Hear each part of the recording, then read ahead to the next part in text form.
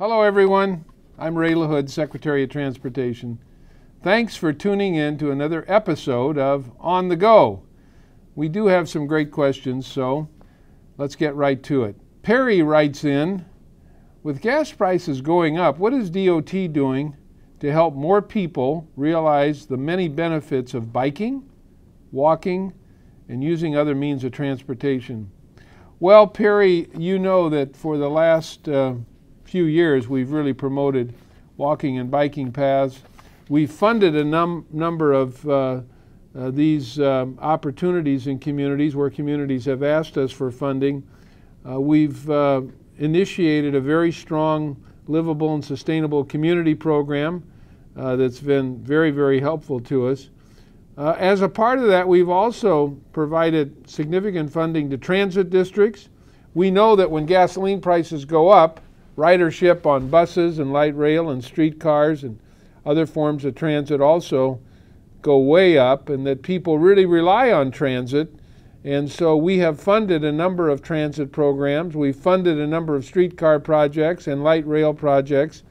And the other thing that we've done is we work very closely with our friends at EPA on what we call these gasoline standards, which are the standards that are used for car companies to decide how many miles per gallon your car is going to get. And we've been able to work with our friends in the car manufacturing business, both foreign and domestic, in setting standards for 2012, which are now 25 miles per gallon. 2016, by 2016, those standards will go to 35 miles per gallon, and most importantly, by 2025, the standards will go to 54.5 miles per gallon. So Anna asks, DOT is strongly advocating against texting while driving, but has it ever studied the effects of using GPS while driving? The answer is we're continuing to do research on your question, does GPS distract people? And we've also just implemented some very good guidelines, voluntary guidelines for automobile manufacturers, so that when you're actually driving your car, you can't adjust your system. And we're asking car companies to make that part of their safety agenda when they put this kind of technology into cars.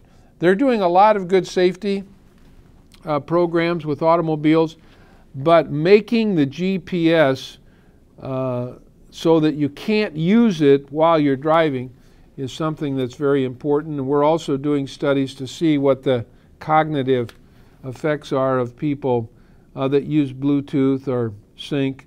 But we've asked the car companies to do this voluntarily, and we hope that they will do that. We believe that disabling this technology while you're driving, or disabling your ability to really adjust it, can lead to safe driving. And so we will continue to do our research on some of these other things.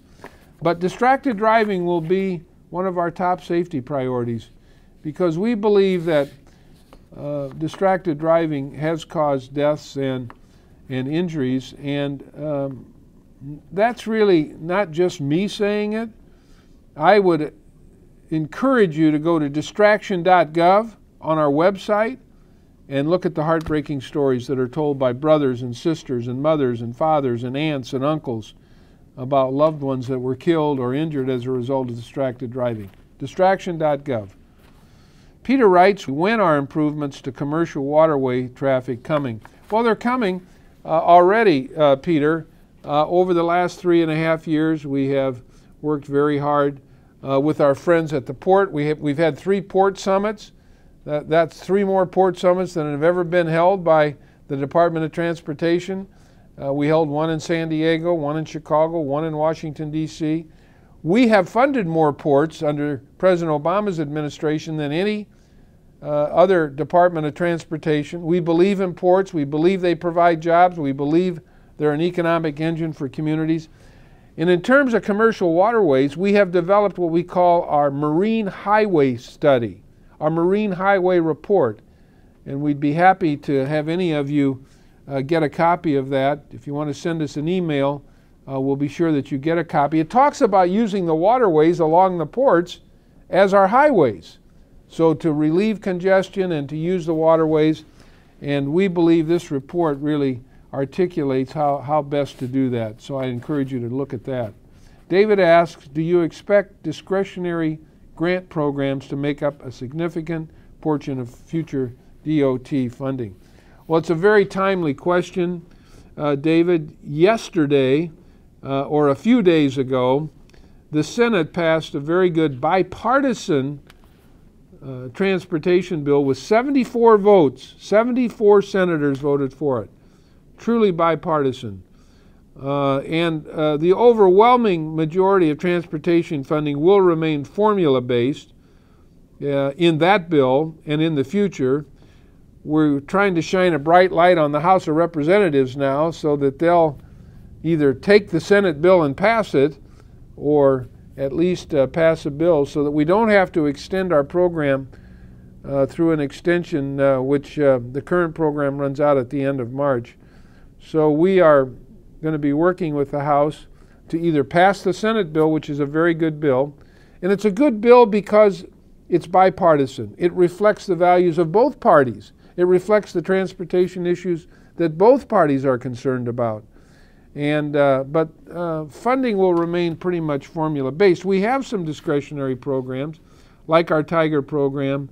Some of our loan programs are programs that we have some discretion over, but the lion's share of our money will really come under formula-based programs.